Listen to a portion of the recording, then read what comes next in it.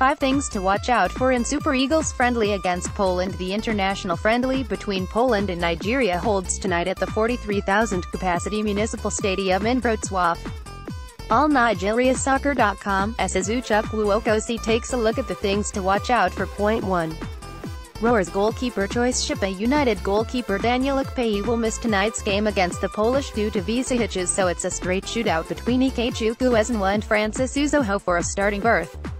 There is strong likelihood that Rohr will start the game with Francis Uzoho, and he could be installed as the country's first choice ahead of the World Cup if he does well.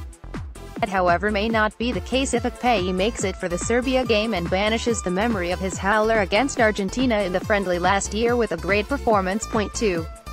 Hitches or Uzoho for left-back duty during the qualifiers for the 2018 World Cup. Hitches was criticized for some below-par showings, which led to calls for a viable competition for the 2013 AFCON winner. That apparently led to the invitation of Perm left-back Brian Uzoho for the friendly against Argentina, in which he scored.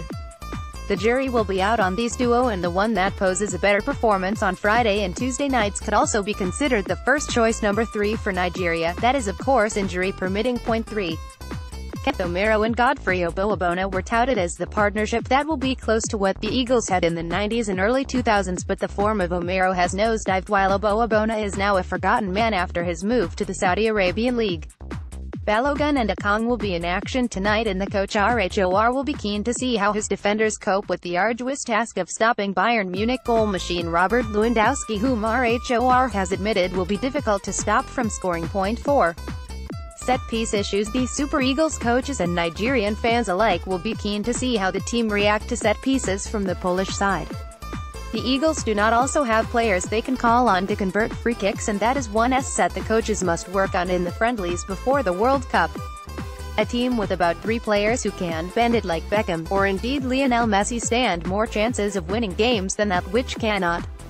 In players like Wilfred Ndidi and John Ogu, the Eagles have players who can shoot and score from outside the box, but there should be more players aside Iheanacho in the team who can perform same duty when he is not playing. Point 5.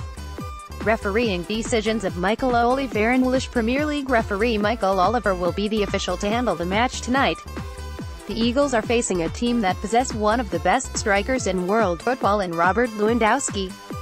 Oliver was appointed to take charge of this match by the Polish Football Association, so the conspiracy theory is that the referee could be biased in his decisions.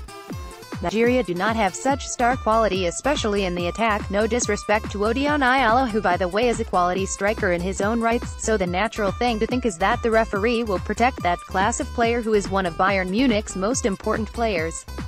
Izuchukwu